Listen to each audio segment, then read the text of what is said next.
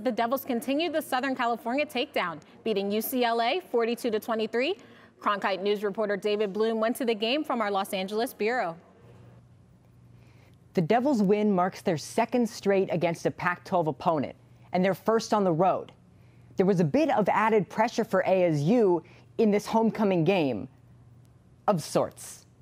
The Arizona State Sun Devils took on the 20th-ranked UCLA Bruins in Pasadena Saturday. For ASU quarterback Jaden Daniels, this game meant more than bragging rights in the division. It was a homecoming.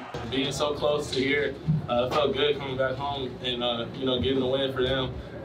Getting a win for my grandpa that passed yesterday was his birthday. So it just felt good coming back home and playing in front of my family and friends. The San Bernardino native threw for 286 yards and 2 touchdowns, as well as 45 yards on the ground. Daniels is one of 29 players on ASU's roster who are from Southern California, and the team's track record playing here has been spotty. We got about 46 guys on the football team from California. Last time we showed up in this place, it wasn't a good outcome for us.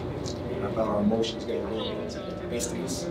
The second half was a completely new ball game as the Devils' defense, led by SoCal natives Merlin Robertson and DeAndre Pierce, held UCLA scoreless. You know, it was funny because we go in at halftime, and I looked at it before we went out. I said, "Guys, we're still winning.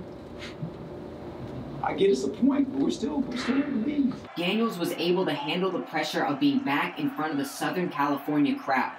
He led the Devils to a dominant 42-23 victory, leaving them alone atop the Pac-12 South. Arizona State now ranks 22nd in the nation after their victory over UCLA. The Sun Devils will take on the Stanford Cardinal on October 8th at home in Tempe, looking to stay undefeated against conference opponents. In Los Angeles, David Bloom, Cronkite News.